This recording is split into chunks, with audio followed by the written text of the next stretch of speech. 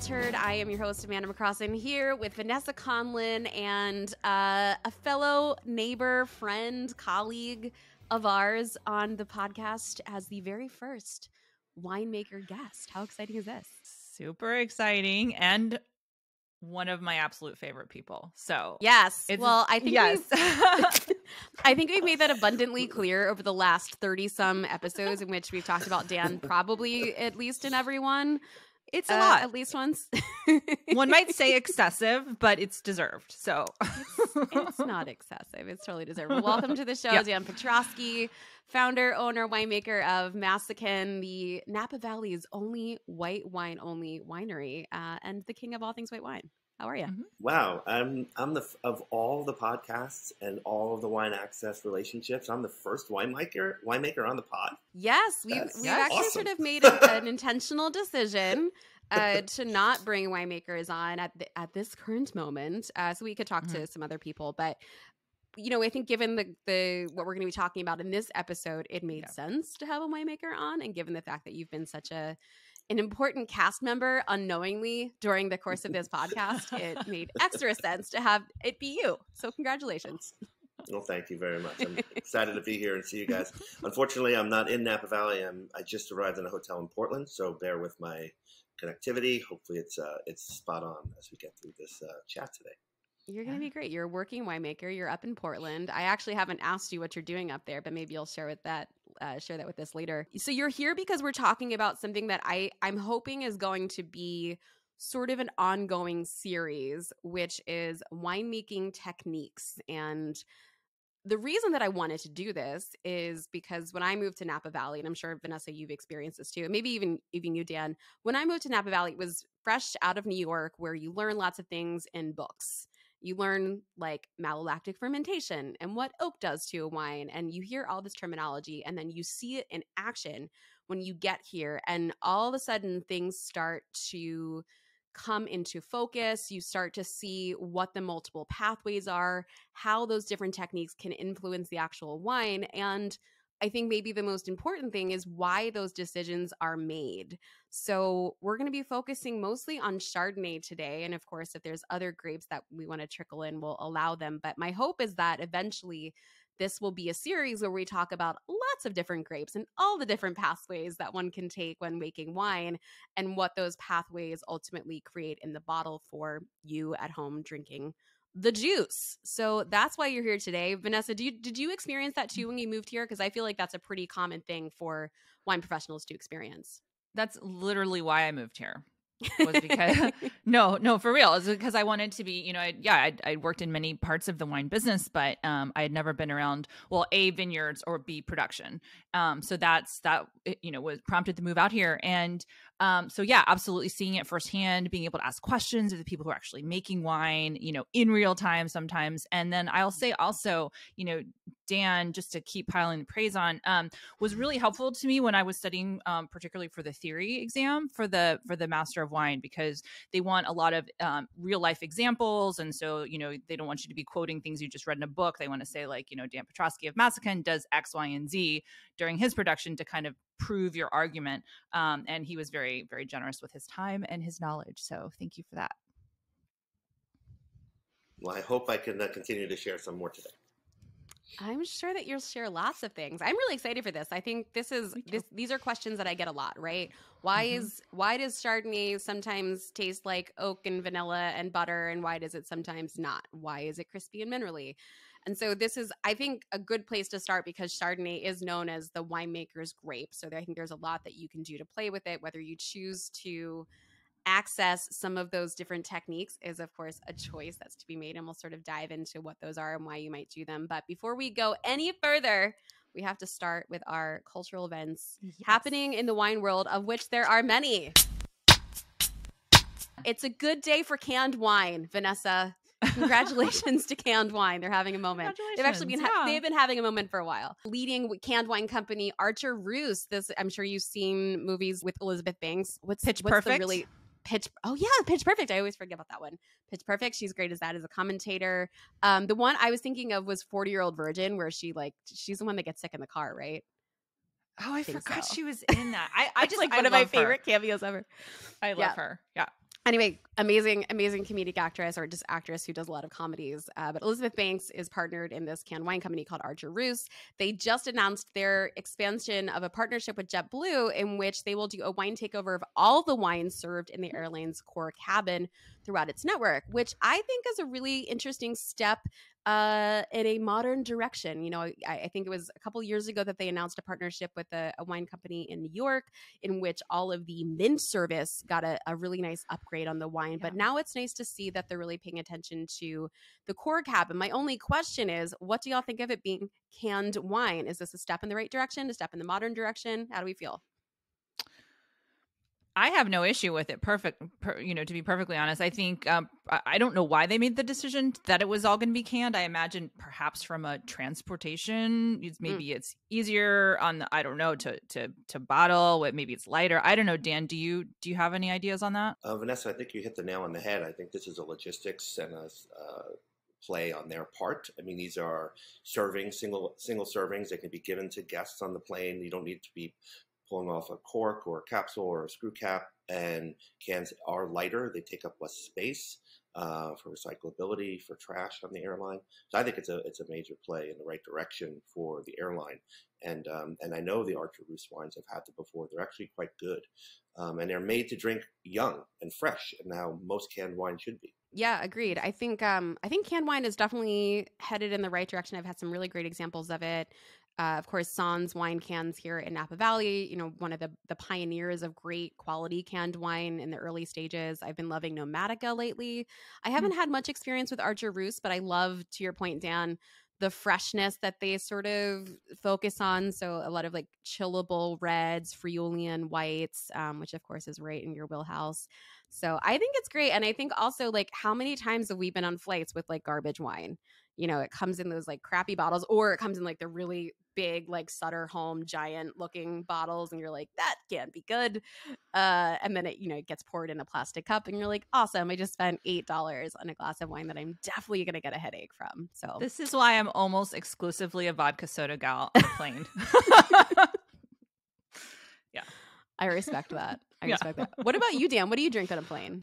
When I was traveling a lot pre-pandemic for work-related reasons, and I was entertaining a lot, eating and drinking and doing the wine thing, I used the plane as a kind of as like rehab. You know, I didn't drink anything. I was like water and cranberry juice. Just keep filling it up.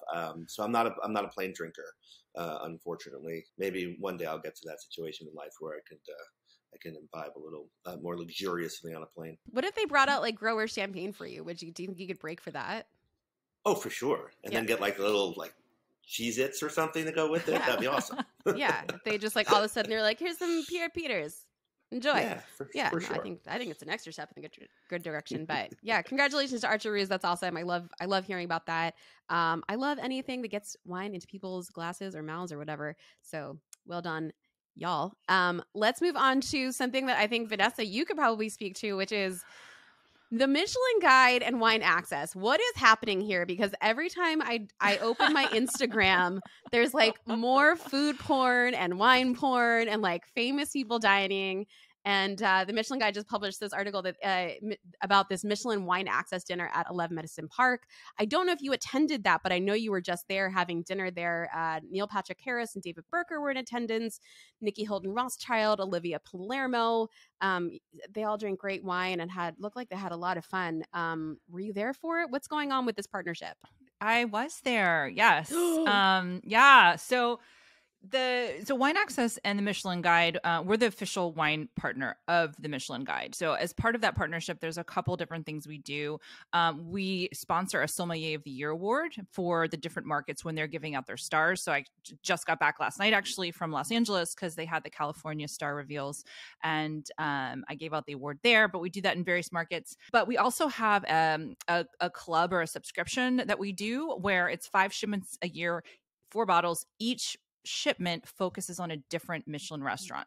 I'm frankly, and obviously I'm very close to it. So, but I think it's the coolest thing ever. I don't think there's anything else like this out there where, you'll get 4 bottles shipped to you that kind of showcases the ethos of that wine director. Wine Access sources them and facilitates all the shipments and all that. But you get, quotes from the sommelier, from the chef, pairings, etc. And our most recent shipment was in collaboration with 11 Madison Park, which was especially cool to put together because they're all plant-based now, Right.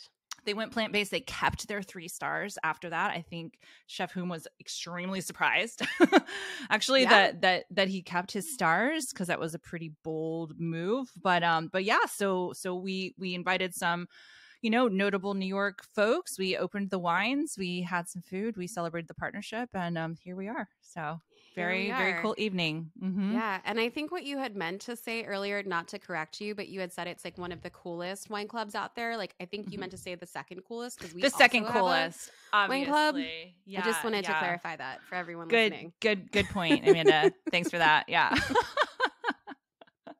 No, the Michelin Guide Wine Club is very cool. I actually remember when you guys announced it like a little over a year ago, and I was pumped about that, because it's been some great. You guys have done some great partnerships, and frankly, I feel like to some degree I've been the beneficiary of said partnership, because I've gotten to go to some of these dinners. And I can't reveal what the next partner restaurant will be, but I will say that it's one that has made a lot of news very recently, and we're very excited about it. So, to be continued, but couldn't be more dangling thrilled. Dangling the treats in the oven. I love it. Yeah, it's good. All right.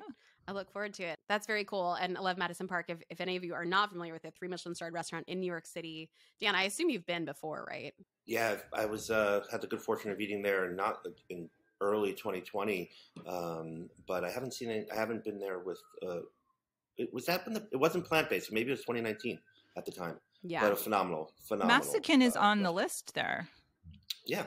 No, I'm very, very honored. Very honored. Massican's on a lot of lists. Just yes. That's true. But we call it, affectionately call it sombait, right? I think I actually had that in my TikTok video that went ultra viral a couple of months ago. 11 Madison Park. That is the restaurant that got away from me. The story that I always like to tell is a few years ago, I went on this crazy three-week adventure trying to go to as many of the world's 50 best restaurants as I could. And the very final stop was supposed to be 11 Madison Park. And of course, you pay in advance for these reservations, right? And so we had gone to everywhere, into Blue Hill Stone Barns. We went to Libertad Den. We had been down in Lima. We had been in Mexico City. And final stop, 11 Madison Park, right? Very exciting. And that afternoon, my boyfriend came out of the bathroom and he said, I'm not feeling great. And I was like, what do you mean you're not feeling great? And he's like, I'm not feeling great. And I was like, great, like, you need a cough drop, or like, not great, like, I got to cancel. And he's like, yeah, I'm not going to make it.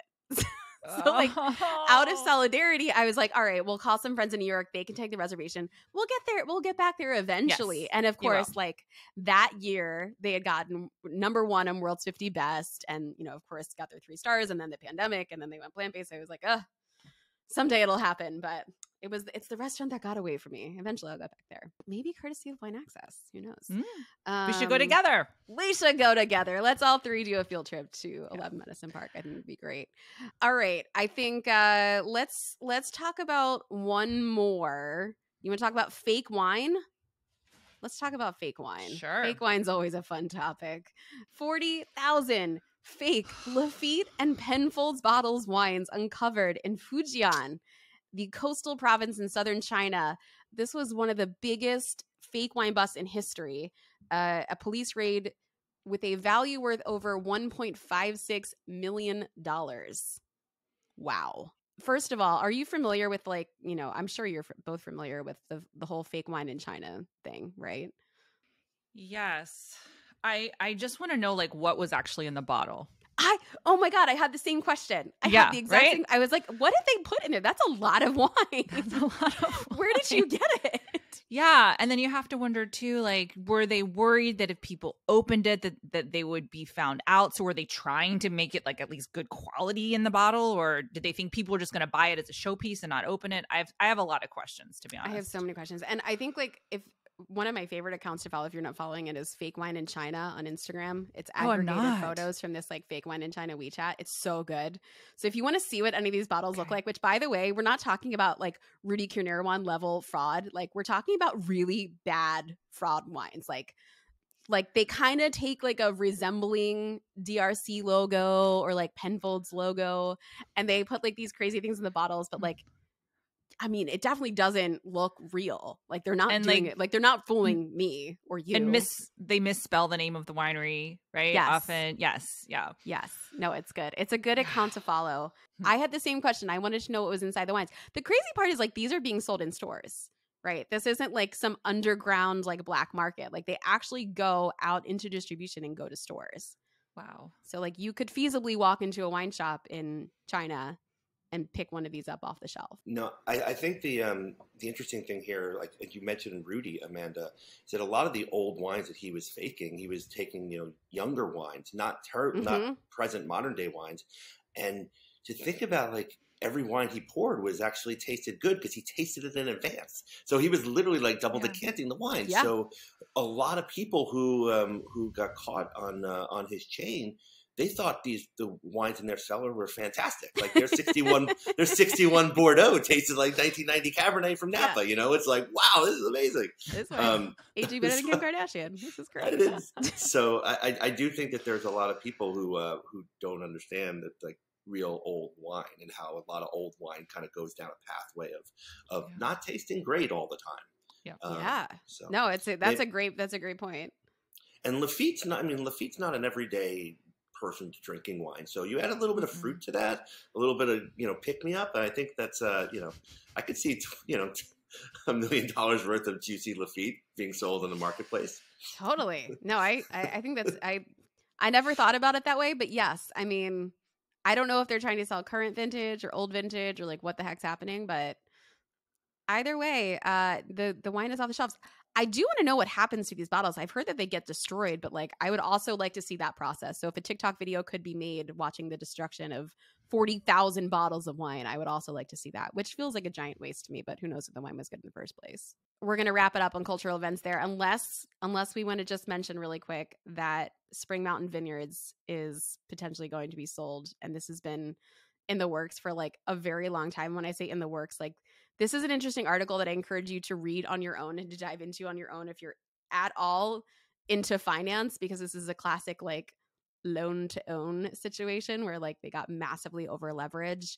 I think in part because of the fires, they had like $35 million worth of damage that happened. They were significantly impacted in the 2020 fires. They had just done major replants. So it's kind of a bummer, but Stan, have you been to that property? And I'm sure Vanessa, you have. I have. To your point, I think this was, I remember, I think I heard about this property being up for sale, like feels like 5 years ago, at least. It feels like people have been talking about this for a long, long time. But yeah, I read that same article, and to your point, there's a lot of, it's a very financial article, and it shows a lot of kind of behind the scenes, what things cost and how these things happen in the wine business. Dan, have you been paying attention to it at all? Yeah, of course. I mean, it's one of the iconic wineries of Napa Valley. I mean, for flavor, for style, for Spring Mountain in general, kind of almost put Spring Mountain on the map by itself, the appellation of Spring Mountain. But and they also have they had their own Chardonnay clone as we kind of transition into this next conversation. They were famous for like they're just like Stony Hill. Yeah, everyone took the Wente, the Wente Chardonnay clones, and Dr. Harold Omo did a lot of work to kind of clean them up, to get rid of those quote unquote those little shot berries that we'll talk about, and it's kind of just that's how Chardonnay kind of populated in the 60s throughout the Napa Valley and Sonoma County, was cleaning up all the kind of disease that the original Wente clones had. But yeah, Spring Mountain was one of the early days of Chardonnay. Really great wines. Interesting. I did not know that. Dan Petroski, I didn't either. bringing the knowledge. Why he's here. Not that I'm surprised. All right. Speaking of knowledge, if you are enjoying all the knowledge that we are giving to you on a bi-weekly basis, whether here on the listening format or on YouTube, which is, by the way, where we put all of the video content, do us a favor and like, subscribe, review this podcast. Reviews are wonderful, and they really help other people to find this podcast. And sometimes we read the reviews because we love them so much. So this week's review is from Live Empowered, who said, "Love this podcast. Amanda and Vanessa, exclamation point.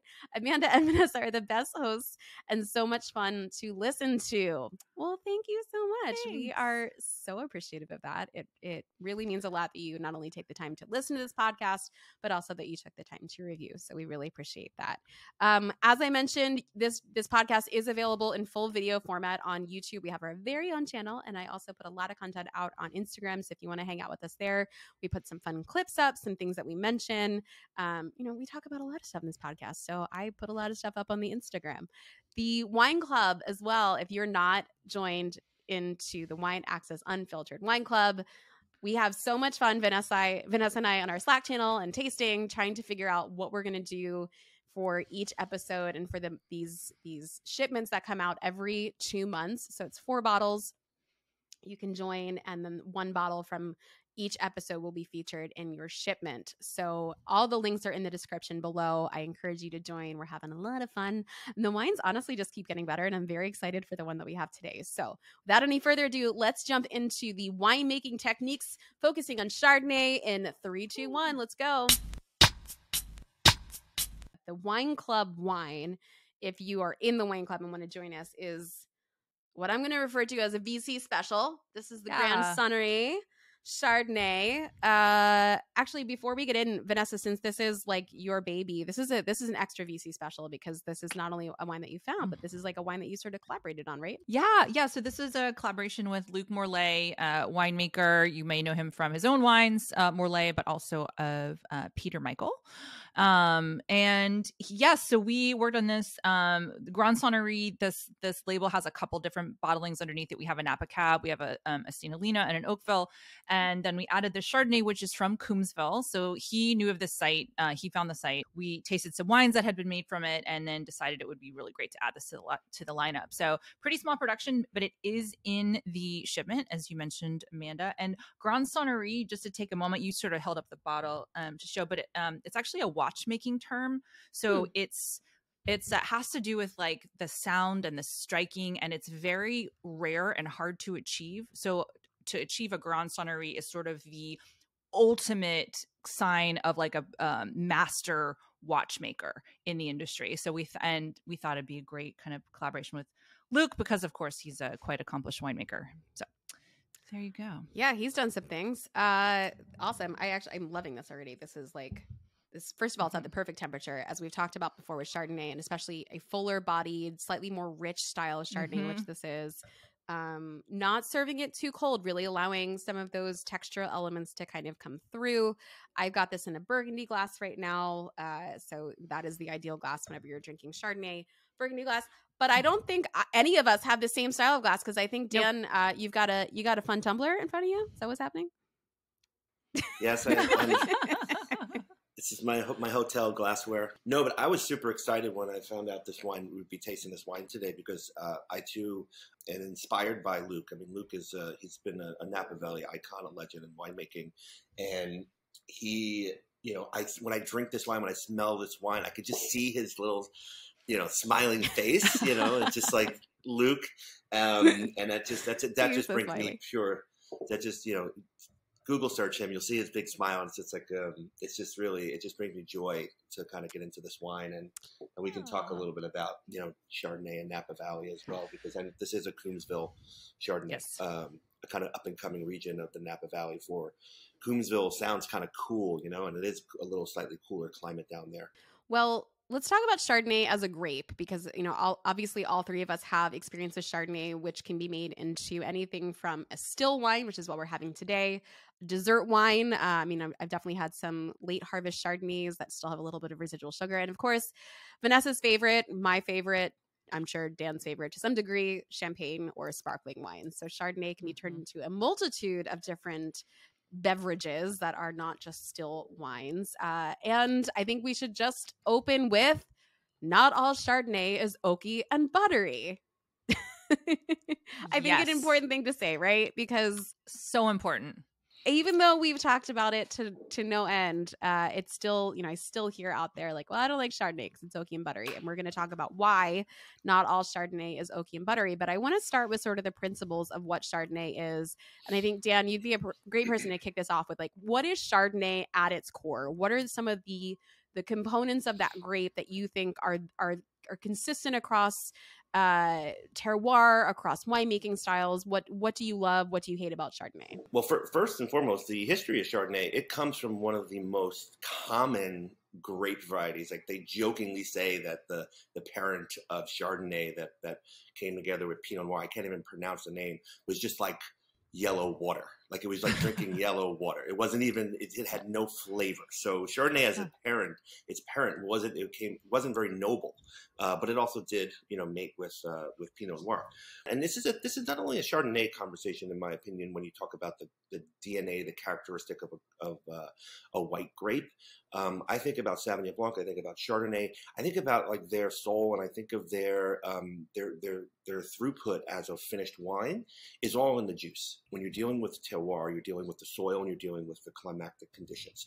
Well, a lot of the climatic conditions have to impact the formation of the skins and the coloring of the skins in red wine. So when you're dealing with a white wine grape, a thin-skinned white wine grape, you're not really bringing in the climatic conditions so much. You're actually absorbing the soils.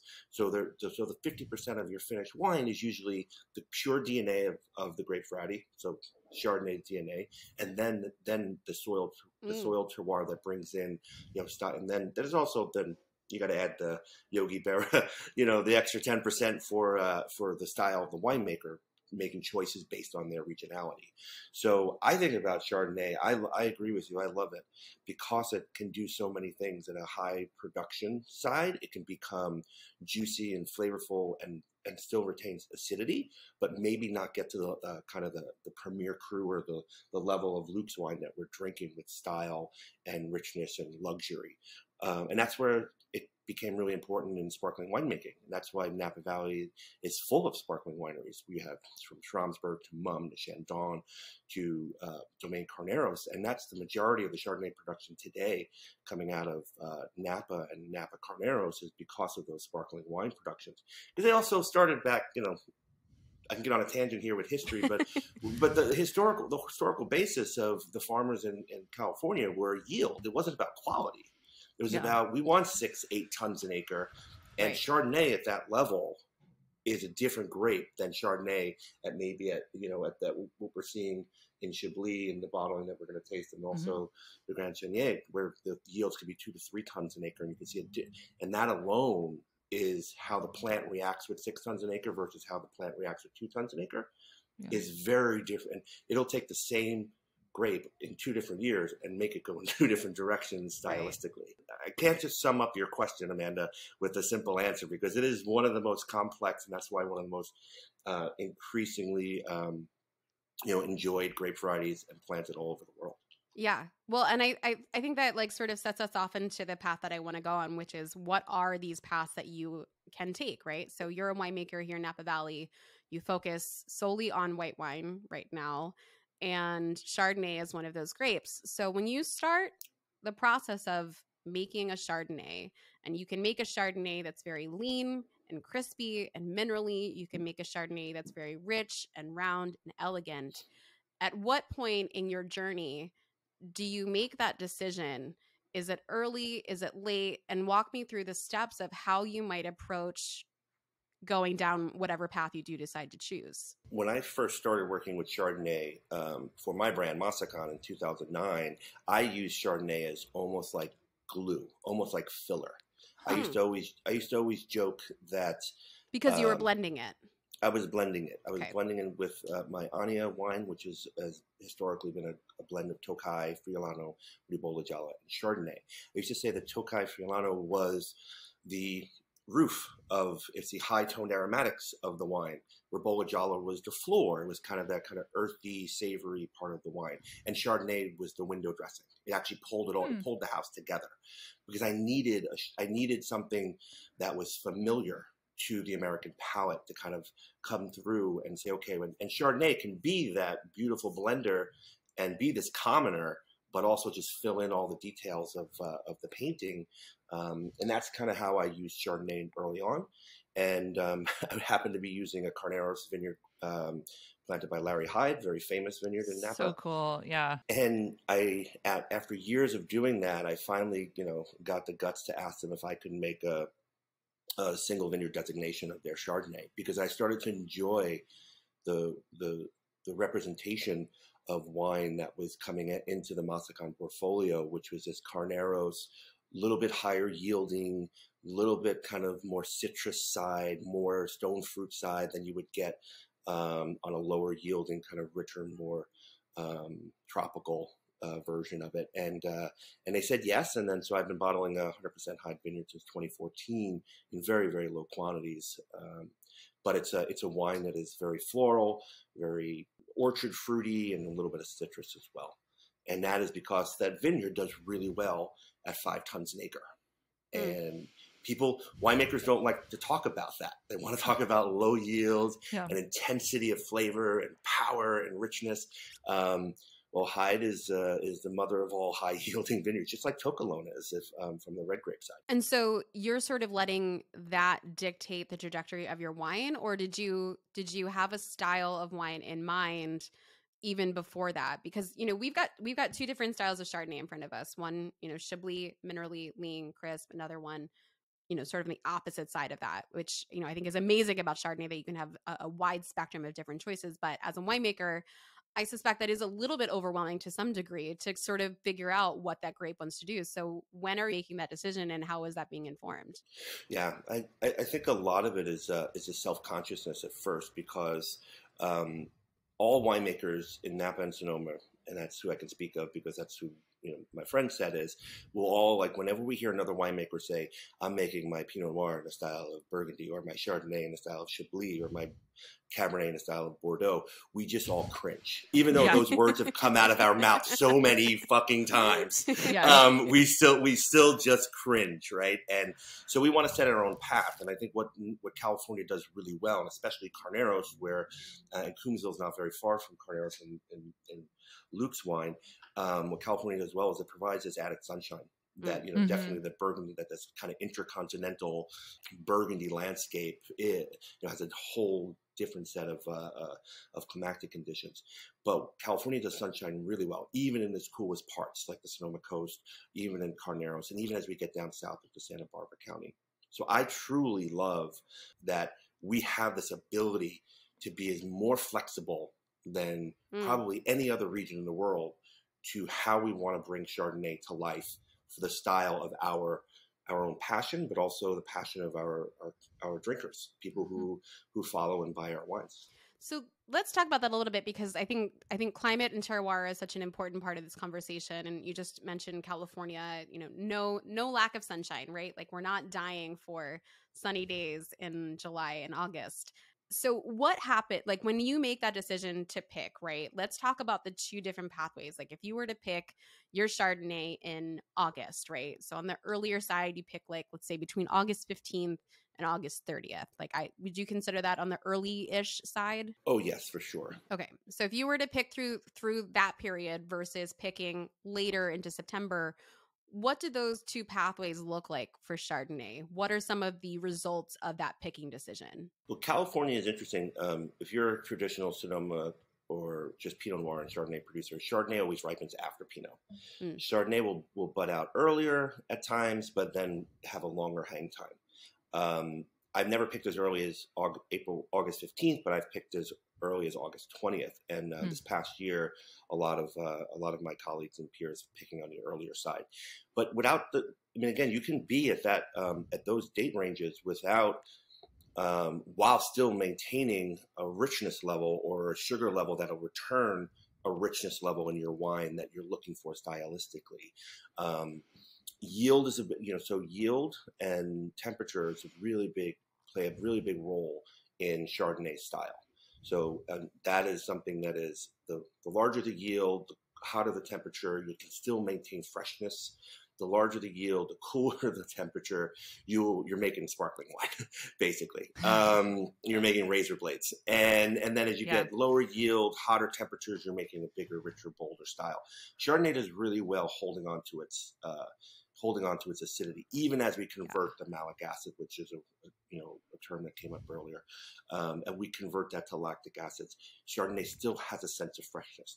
In Luke's wine, there is no lack of freshness in that wine. It's vibrant, it has energy, and that was in 2019 was cool vintage. Started off really wet and rainy.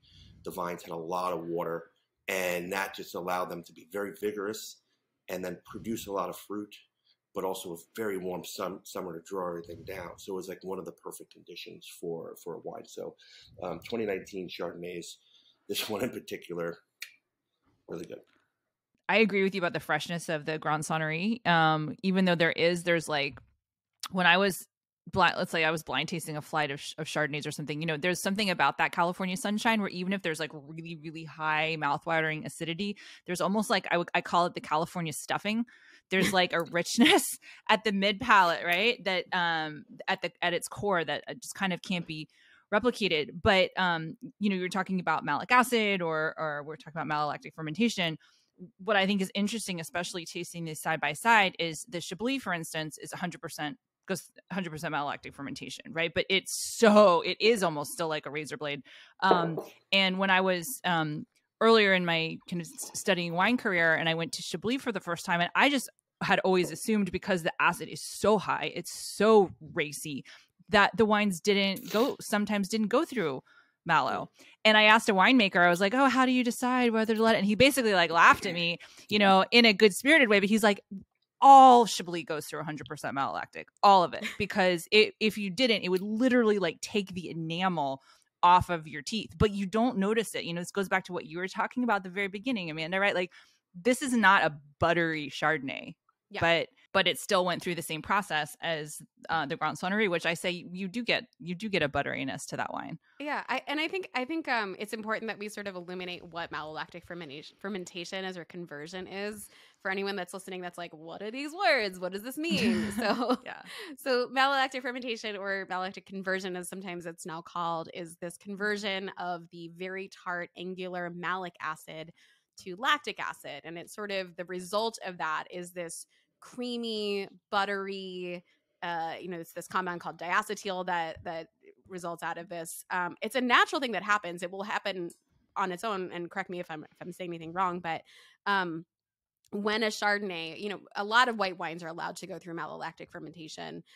Certainly Chardonnay, when that happens, you do sort of get this like creamy richness. But Dan, do you subscribe to what the Burgundian winemakers in Chablis are saying? Like, all Chardonnay, should go through malolactic? Or have there been times when you're like, I would choose not to do that? Because there's certainly winemakers that have blocked malolactic fermentation to retain more of that zigzaggy malic acid feel. Oh, for sure. And Vanessa's 100% right. We don't want to say our opinion is fact and that every single wine in Burgundy do it wine every single Burgundian Chardonnay doesn't go through ML, but you also have to look at the starting points of their malolactic fermentation, right? So their grape wines might actually be heavier tartaric acid. That's what builds the acid in the wine, is the malic and the tartaric. The tartaric remains, and as that malic, and just Amanda, you did a great job of like giving the textbook definition. You said earlier in this podcast, you come from New York and you read more than you drank about wine to learn, and yes, but there malic acid. It really depends on the site, right? So, I'll use Hyde as an example again because I work with it, but that's a vineyard that won't go through malic conversion because it doesn't have malic is microbial, and it needs its fermentation. So it's this microbial fermentation that converts the crispy green apple to those lactic-y, milky characters, and the vineyard doesn't have that. It has a very low rooting system. It doesn't have the microbial ability to kind of convert its malic acid to lactic acid unless you drive it down. When I mean driving it down is the longer you hang the grapes to a higher sugar level, your acidities continue to decrease in actual physical grapes. So when you are making the wine, you don't have much there to begin with. So you don't need a lot of microbial activity to do it. You can inoculate for to convert it, but when these wines are coming in the cellar at 3.1, 3.2 pH, which is very acidic, it's really difficult for, that's not a happy condition for microbial activity to kind of produce a secondary fermentation. The French Chardonnays that we drink, even these Chablis, they're not wickedly acidic in like the 3.0, 3.1, even though they taste that way. They still have a 3.3, 3.4 pH. They just have the yield and the climate and the soil to kind of bring out these kind of stony notes to the wine that I feel like the citrus rubbed on stone. All right. So choice number one, you decide when to pick, right? Mm-hmm. Based on, your preference as a winemaker, based on yields, based on lots of different things. And so that picking decision, you're going to be dealing with what bricks am I harvesting at, and that in turn will result in ripeness or less than ripeness or somewhere in between. The actual malolactic part of these things, that happens at what stage in the winemaking process, Dan? And are there decisions that you're making between picking and mallow that are important, like pressing or something sulfuring, something else that happens in there? For sure. Malolactic fermentation is also commonly called secondary fermentation. So it happens after the primary alcohol conversion. So once you convert your alcohol, your sugars to alcohol, then the microbial activity will happen. Alcohol will prevent some of the secondary fermentation from happening if you have a really high alcohol wine, because alcohol is kind of it's very astringent, and it's a preservative. But the secondary fermentation, malolactic fermentation, will happen after that whole process starts, after the whole process stops. And a lot of times, if you were thinking about the good old days when you didn't have controlled fermentation temperatures, you didn't have warm rooms, cold rooms, tanks that had glycol jackets, and you had a cave or a barn in Burgundy, and it's now October, November, December, and it's really fucking cold outside, and the wine chills down, then nothing happens. And that's why they always say, malolactic fermentation happens in the spring when the cellar starts to warm up again, when it gets out of the high 40s and low 50s into the mid to high 50s.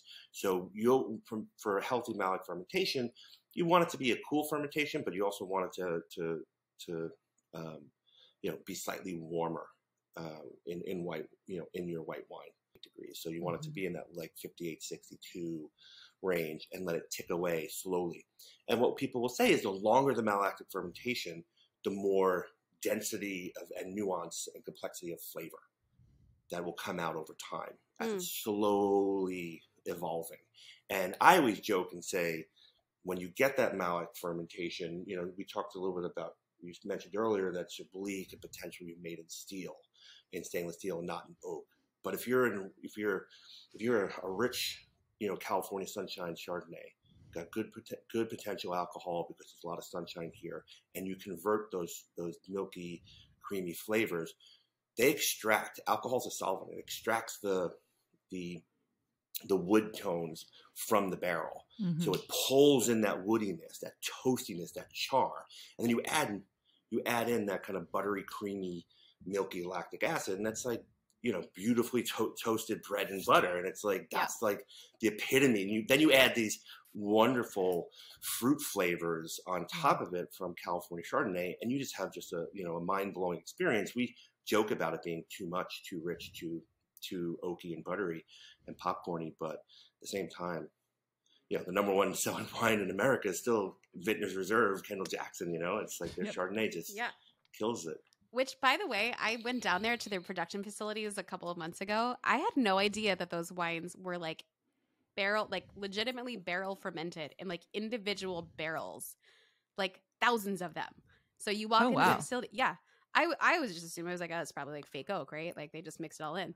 No, this is individual barrel fermentation happening with very large a large production Chardonnay, barrel fermented, barrel aged. There's nothing fake about it. Amanda, I had the same reaction when I moved out here, and I was working in Sonoma County with Andy Smith at Dumal. One of my friends in my poker group was the white wine maker for La Crema, and everything at La Crema was made in barrel with batonnage, And I was like, are you kidding me? So when my sisters would call me from New Jersey and be like, hey, what should we serve at a dinner party this weekend? I'm like, buy the La Crema Chardonnay because it's like $18 and it's like made like it's $100 wine. That's so funny. KJ, we have the same answer. Kendall Jackson, man, they don't cut corners.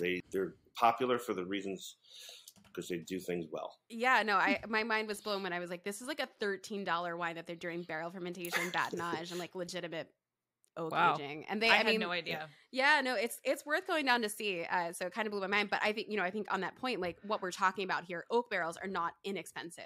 I think Jackson family definitely has the resources, scale, and the resources to do a lot of vertical integration within the actual making of the barrels and things like that. So they have the ability to cut costs in certain places. But the fact that that's happening is pretty impressive. But I think as a winemaker, I think one of the decisions that you have to make is like, all right, well, maybe I do want a richer style, but like I can't afford new oak barrels, which are very expensive year after year. And so there is sort of an economics game to be played when you're working with a grape like Chardonnay. Has that influenced your decision, Dan? I knew that's kind of a personal financial question, but like, how much do finances impact you making Chardonnay? Well, making high Chardonnay, it impacts a lot. It is one of the Grand Cru vineyards of California. Yeah. So for Chardonnay, but I will say this, because Chardonnay in all its forms, even if it's at 14 or 13.5 to 14% alcohol, and you use a new French oak barrel, it's not staying in the barrel for very long. So it might be in the barrel for 6 or 9 months. So a lot of the technique here in California is ferment in barrel, age in barrel till pre-harvest, and then this is a very Burgundian thing as well. Then you rack out all of your wines before the harvest for the next vintage, and you put them in stainless steel tank, and then you bottle them in December or January. So that the wine goes in barrel for 9 months and then in tank for 3 months, and then it gets bottled. Well, what that does is it takes this barrel that you've only used for 9 months that might have been new. So you actually get this extended impact of barrel impact, extended oak flavor impact, extended oxidative impact over a couple of years. So a second and third used barrel for Chardonnay it doesn't fall off like a red wine, like a Cabernet barrel that you use for 2 years, where it extracts everything out of the barrel. Chardonnay you can use a barrel 3 times and still get this beautiful rounded textural oak experience from. And white wine barrels are the hardest things to come by in California. Like, I remember working with Stony Hill for a little bit of making their red wine, and the winemaker at the time, Mike Collini, brought some barrels down to kind of put the Cabernet into. And I was like, Mike, what are these barrels? He goes, oh, they're my old Chardonnay barrels. I'm like, when did you buy them? This was in 2009, by the way. I was like, when did you buy them? He's like, I don't know, 1982. It's like, so white wine barrels can be used over and over and over. So they are the most effective financial decision you can make is, keeping your white wine barrels in very good shape, healthy shape, clean shape to continue to make wine in. Interesting. I did not know that. All right. So just to recap, all right, we had our picking decisions, malolactic fermentation. We're talking about oak barrels right now. So we're also just to clarify, we're talking about French oak barrels. We're not talking about American oak, although there are certainly Chardonnay brands out there, ZD. I think Rombauer to some degree does a little bit of American oak on their Chardonnay. They'll impart different things, right? Like your barrels are going to impart all of that toastiness, that richness, those baking spices, that vanilla, all that stuff that you're getting aromatically on the palate that is not like apple-y or pear, that's barrel influence, right? If you're talking about American oak, more on like the coconut and dill side. The other thing that I think we need to, and of course you can have multiple different lengths of time. And of course, the longer you would age your wine in that barrel, the more it's going to pick up all of the things that Dan was just talking about. The other thing that I want to mention, and this was so interesting because I served Pierre-Yves Colin-Moret, which is known for being very what we would call reductive, right? So I served it at Christmas Eve, something last year, to a friend of mine, and she smelled it and she was like, this is so interesting. I've never smelled anything like this. I love it. And what she was smelling was this reduction, right? This like you struck a match. It's a little bit sulfuric.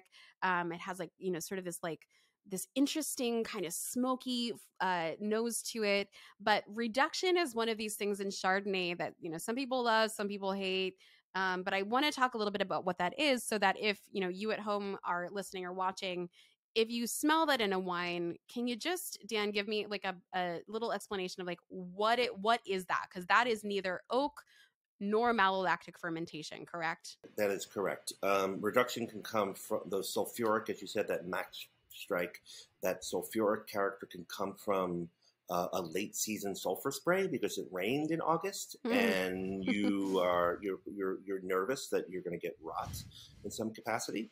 So you want that to be on.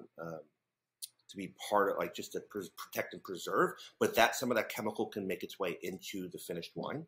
A lot of winemakers will add sulfur at the press pan because maybe it did rain in August and you didn't spray, but you have some rot on your grapes, and as you're pressing it off, that rot, that decaying microbial activity will come into your wine. You put sulfur in there as a preservative or a protectant, so you can use sulfur.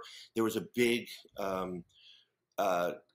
conversation, which is another podcast, about Primox in white Burgundy. A lot of people were prematurely oxidizing, so they were making their wines, making their Chablis, this kind of racy Chablis, more drinkable upon release, so that they have a thing called the depletion, which means the restaurant or the wine shop sold the wine and someone drank it and they bought another one.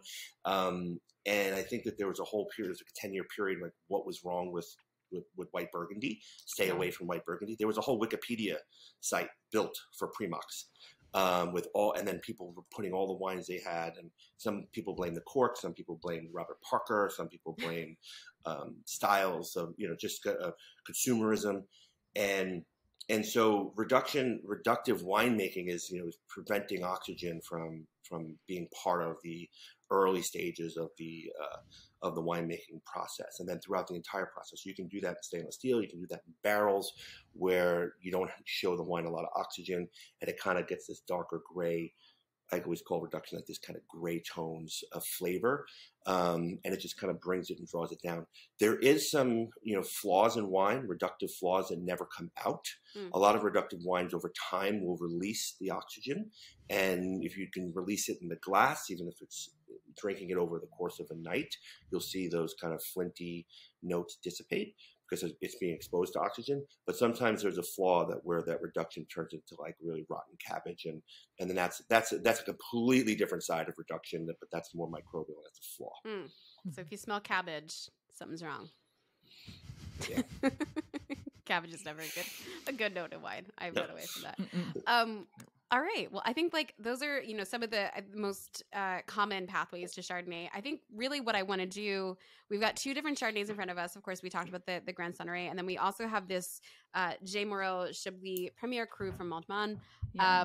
Two very different styles. I think what I would like to do, just because we've talked about these different pathways, is very quickly to go through both of these wines and sort of deduce maybe what pathway they took, especially for those who were at home. Let's start with the Chablis, right? So we've got this Moreau Chablis. So when I smelled on the nose, it's a lot of like that, like oyster shell, minerally, a little bit of like richness that I smell, but not a lot in the way of like a toastiness. Dan, what would you deduce based on the nose what happened with this wine? First and foremost, it's Premier Cru, which is the second highest level of quality designated to a vineyard in France. And knowing the vineyard site itself, I smelled a lot of the same characteristics. I had a little bit of that reductive flintiness that we were talking about as well. When you have a Premier Cru vineyard, you don't have a lot of it, or a Grand Cru vineyard, you don't have a lot of it, so you protect it. It's very precious to the owners. So if I'm an owner of Montmains in Chablis, I would be very precious with it. So you can tell that on the palate that they had a lot of TLC in the winemaking. But then you can also see vintage related. So everything. You mentioned earlier style. You'd make a choice of what your style is, but your style is dictated by the vineyard and then the vintage. The vintage, if you know the consistency of a growing region, what the vintage quality is like over time. But you know your vineyard, your vintages as an average, and then your style is dictated by that. And this is just classic, slightly warm climate, low yielding vintage. Chablis, and it's done just really, really well. It's delicious. Yeah. I just don't want. I'm very happy to enjoy this afternoon. Do we think this went through malolactic fermentation and or had oak treatment on it? Yes, on both. Yes, on both. Vanessa? Well, I know what happened to this wine, but yes, Dan's right. It's 100% mallow on this wine. 30% of it was moved during alcoholic fermentation out of stainless steel into barrel. And so it completed alcoholic fermentation in barrel and then, back into stainless. But I think one thing we haven't actually talked about is like there's a definite leesiness to this wine on the nose and the palate. So the, wine staying in contact with those like dead yeast cells. We talked about this, Amanda, on our champagne episode, right? And like what it can impart. But for me on the nose, like that's almost the first thing that I notice. You get almost like, for me, it's like a cheesecloth. Okay. Yeah. Note is always kind of a marker for me for that. But and I know this would happen to be for, I think it was 12 months. It's right around a year on the lees. And so I definitely get that on the wine. And I get it texturally too, because I think that lees context, it gives this almost like silken palate feel to it, which I get. And again, like I agree with Dan. I think this shows a lot of TLC in the glass. I love this wine. Yeah, me too. And actually, considering the premier cru status of this wine, great producer, showing beautifully right now. I think this wine is like $50 on Wine Access. This is like I think like that very well priced, high quality Chablis. I'd be thrilled to serve. I also I think for people who don't love Chardonnay, this is a great sort of in between, because even though it has gone through full mallow, even though it was partially barrel fermented and aged in oak, it really doesn't show a lot of those qualities. It doesn't show that ultra rich baking spice thing that a lot of people don't love. And I think the acidity on this wine is still ridiculous. I mean, it's super racy, but in a way that feels a little rounder and softer and more approachable. So I always joke that my mom doesn't love wines that are super angular and racy and really high acid. And like, even though I feel it, I know that she won't, which I think is a really nice sort of in between. The Grande Sonnerie, Vanessa, I obviously know that you collaborated on this wine, so you know basically everything there is to know. Not that you don't know about most of the wines on Wine Access, but I think even just looking at the color, you see a little bit of a color differentiation, and these are the same vintage. Of course, color can be an age thing, but it can also come from oak. But there is sort of a, more of a golden hue to this wine. So talk to me about like what this wine went through in terms of mallow and oak, and if there's anything that sort of stands out to you as it compares to the Chablis. I mean, it's right off the bat, I think showing sight, it's got that kind of new world, more fruit forward note to it, immediately.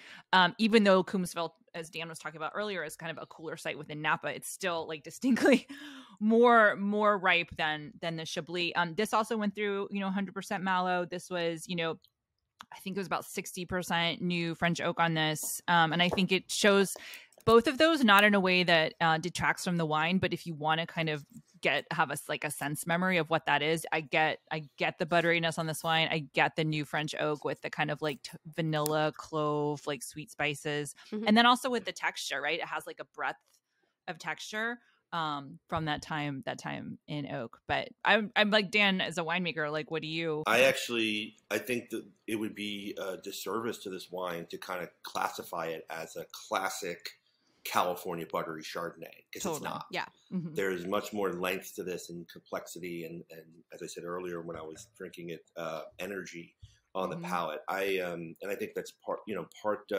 choice of where this is coming from in Napa Valley, and the decisions that Luke made as he was thinking about the kind of the cooler Coombsville hillside area that these grapes were grown.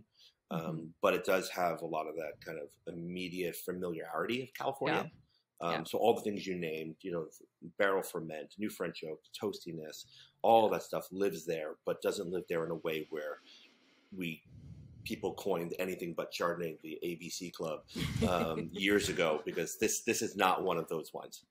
No, I love this wine, and I will say I'm a sucker for like a rich, unctuous Chardonnay. As much as I'm a fan of very racy, lean, bright, I think both styles are very legitimate. I enjoy them both for different reasons, but I have to say that I really love this wine. Like I mean, this was in the wine club so that we knew that I would like it, but even just tasting it now, I'm like, this is, even next to the Chablis, the Premier Cru Chablis, I'm like, I keep going back to this wine. It does have a really nice freshness to it, that balance of the California sunshine, but my mouth is like really watering with this wine. Because of great acidity. Well, we've got a few questions from the audience that I want to wrap up with. The first one, this is a challenging question, I think, for all three of us, which is how do you tell what style a Chardonnay a wine is just by looking at the bottle? Any clues or things that you would suggest looking for if you're turning that bottle around or just looking at the front of it? Chardonnay is a grape and a style of wine made that you have to do a little research in advance, unfortunately. Or you might take a wrong turn somewhere. Yeah. And of course, if it says in the back that it's been aged in new French oak for a period of 24 months, I think, pretty good indication that it's going to be an oakier Chardonnay. Of course, if it says went through Malo, those are, the things that we talked about that if they are on the label, which they sometimes are, not often are, those are things that you can take away. Vanessa, anything you want to add to that? Yeah, I would say just let's say specifically, because I agree with you, it's like place can tell you a lot about it if they do go to the trouble of telling you what happened in the winemaking. But for instance, in something like Chablis, and you look at the quality level. So is it basic Chablis? Is it Premier Cru? Is it Grand Cru? The amount of new oak that they would use would go up in terms of quality level. So just by looking at that, you might have a bit of an indication as to what's in the bottle. Next question. When it comes to winemaking, what's the difference between a $20 bottle of Chardonnay versus a $200 bottle? We kind of touched on this a little bit with my economics question, but Dan, maybe you want to weigh into this a little. I think Vanessa also mentioned the amount of oak that is going to be used in something like a village level white Burgundy is going to be maybe $40, $50, $60. A Premier Cru will be $50, $60, $70. A Grand Cru will be $70, $80, $90, $100. Just using examples, not necessarily actual dollars, but you'll see that. I think scarcity is definitely part of it. Supply and demand is going to be a big part of that. Winemaking. Amanda, you mentioned earlier about Kendall Jackson and spending and having the scale to have the money to make a $14 vintage reserve in barrel. That's rare. A lot of other $14 bottles of Chardonnay would probably be made in stainless steel, and it's a volume. For the audience to know, a traditional barrique is 60 gallons. A stainless steel tank could be anything from 60 gallons to 600 gallons to 6,000 gallons. So you can understand the economies of scale there. So, but stylistically, I think is what the consumer question is probably going towards. It's probably going to be not much of a difference. I think the $20 wine wants to be present itself as a $200 bottle of wine. Yeah. So I think in a blind tasting side by side, you would have a hard time identifying unless you're really cluing in on the refinement and the precision and that TLC that we talked about in the Chablis. I wanted to kind of tack on to something Dan was saying too, about like the $20 bottle is probably trying to taste like the $200 bottle. But I think, something, as wines sit in the glass, particularly as they warm up, they kind of start to show you what they, what they really are. And I'm not knocking $20 bottles. Like we sell a lot of $20 bottles of wine that I absolutely love and I buy and I drink myself. But I think like, let's say for instance, if there was like a flight of Chardonnays on the tasting exam, if I thought there was potentially Burgundy or like in this flight, I would like wait. I would put them aside and let everything warm up, because sometimes those ones that are made to like taste more expensive, like they'll show better right away, right? They show kind of flashier and more forward, and you're like, oh, this is the high quality one. But if you kind of sit back and wait and let them all kind of warm up, often the wines from the classic regions will come to you, but they make you wait for it. I think that's a great point. They can be a little bit more subtle and nuanced on the higher end for sure. I think that's an excellent, well-stated point that I actually feel like I've never fully fleshed out before, but yeah, I will.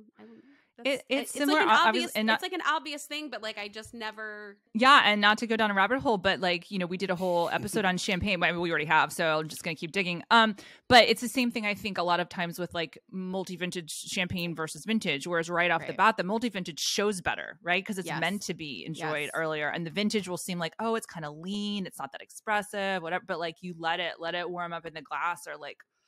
Yeah. Breathe for a second, and then it shows you what it is. This is why blind tastings are a little challenging sometimes, right? Even for consumers, right? Like I love seeing these like YouTube videos of like we tasted 3 people and they didn't know the difference between a $300 bottle and a $30 bottle of wine. And there's so many things involved with that video that like I can't even dive into, but that's a great point. Like they don't always show the best right away. Like this is a long-term thing that we're here for. Last question is, how do I know if my Chardonnay will age? I mean, obviously, like better quality Chardonnays will have the potential to age. What's your sweet spot for Chardonnay with age? What do you like? From my own personal perspective of making Chardonnay, it's always about its early and easy drinkability. I like it to be a little bit racy and upfront, but I put 100% New French oak on my Chardonnay to give it early entry to the palate, the softness and oiliness, and then the raciness cleans it up. But 5-7 years, I think, is for me. I think 5 to 7 is like my sweet spot on all wine, except Massican. I think 3. All white wine or all wine? All wine. I mean, all wine. Wait, I feel like you've drank like so many old Italians. I love old Italians. They're my favorite people. They're my favorite wines. But I actually am on such a bender on young Nebbiolo because I think climate change has played such a game-changing style. Everyone has been moving back to the classically boaty-driven, big, old, traditional ways of making Nebbiolo, but climate change is bringing riper grapes to the party. And because of that, I think the wines are so much more expressive in their youth, but they're treated so much more traditionally. And Roberto Conterno at Giacomo Conterno is the #1 example of this. So I think 5 to 7. My mind is blown right now. 5 to 7 years across the board. I'm going to use that from now on when people are like, "How long should I age my wine?" I'd be like, Dan Petroski says 5 to 7 years. That's 5 to 7. the most he's willing to go. And then it's your choice. Then it's your choice of decanting and aeration and setting it aside and opening. I might open that 5-year-old Nebbiolo at like 8 a.m. in the morning, just pull the cork on it, put the cork back in, stand it up in your in a cool spot in your house or your wine refrigerator. Yeah, I mean, I think when it comes to Chardonnay, like 5 to 7 years is a good sweet spot. I've certainly had very old Chardonnays that have been delicious, but I think you're going to be more disappointed than pleased when it comes to like super old Chardonnay. I'm sure a lot of people will have an issue with me saying that, but I will say, like, having Amanda, you've tasted the most old Stony Hill out of anyone, really. I mean, you working at the restaurant you did at Press, you tasted a lot of those bottles, so But that's why I say that, because I think I've been burned. I agree. Well, and I will. There are producers that I've had that are good more across the board, right? Like my Comas is a great example of great Chardonnay that, when aged for 20 plus years, still does really well. Stony Hill to me has never been that producer, and I don't mean that's no shade to Stony Hill. It's just they're so delicious young, and they're so delicious with 5 to 7 years. I've never had like an amazing moment with an old Stony Hill Chardonnay. And some people have, but I do think there's an element of personal preference in that question always, as Vanessa and I have talked ad nauseum about. I just want to add one thing, because you guys started the podcast saying this. You came to Napa Valley to learn more, to have access, to understand more about wine. And since this is a podcast about kind of digging in deeper about questions and commentary about how wine is made, especially Chardonnay, Vanessa, you brought up the concept of lees. Yes. I don't think a lot of people understand what that is. But it is the, as you said, the dead yeast cells that through batonnage and through osmosis of living in the barrel, aging wine together, it adds a lot of complexity and nuance. There are 2 things I want to do. When I rack my hide Chardonnay in February for bottling, I want to capture some of those lees so you can taste them. The reason for that is I truly believe that, from my counterparts in Napa Valley and Sonoma County, I don't think we work the lees as well as the French do. The French always are tasting the lees, constantly tasting the lees. They're trying to understand how much lees are important to their winemaking style, to the finished wine, to the ageability of the wine, to the nuance and complexity. I don't think we do that enough. I don't know anyone in my friend set who talks about that. Second, at the end of the French harvest every year, there's a thing, a very rustic rural thing in Burgundy called fondue vigneron. And what fondue vigneron is, they take the lees when they rack out of the stainless steel and bring it to barrel and to go through malolactic fermentation, they take the lees, they put it in a crock pot, and they use the lees as to boil. Instead of cheeses, they do meats. So you're bubbling, simmering lees, and you put thin slices of meat into the Chardonnay lees, and then you eat that on toasted bread with some butter, and it's called fondue vigneron. It's a celebratory thing at the end of every French harvest in some households, not all households. I learned that through Stéphane Vivier who was born and raised in Dijon and worked in Burgundy, and obviously worked here in California as probably one of the best Chardonnay winemakers. In the region. I love Stéphane Vivier. But we did a lot of fondue vigneron after harvests in the last. Well, give us a call next time. We'll do a impromptu podcast or something, or not. We'll just eat and not include any of you. Yeah. This has been a lot of fun, very informative. I feel like I learned a lot today. I drank some great wine. Hopefully you guys did too. And if that was the case, I encourage you once again to subscribe, review this podcast, send a little message to Dan Petroski, who you can find at Massican on Instagram. You can, of course, find his wines when they are available, even though they sell out all the time on Wine Access or on his website. Very difficult wines to get anymore, but I don't know, maybe we'll have to encourage you to ramp up production. If you're not a member of the Wine Access Unfiltered Wine Club, please consider joining us. It's a really fun wine club, and of course, you get to listen and drink and watch with us as you consume all of this wonderful content. So thank you so much, Dan. It was great to see you virtually, even though you're down the street from me normally. So if this is the way that we need to catch up, by all means. Vanessa, as always, thank you. This is the Wine Access Unfiltered podcast produced by Chablis Cottrell, and we are your hosts, Vanessa Conlon and Amanda McCrossin. Thank you for listening, and see you next time. Bye.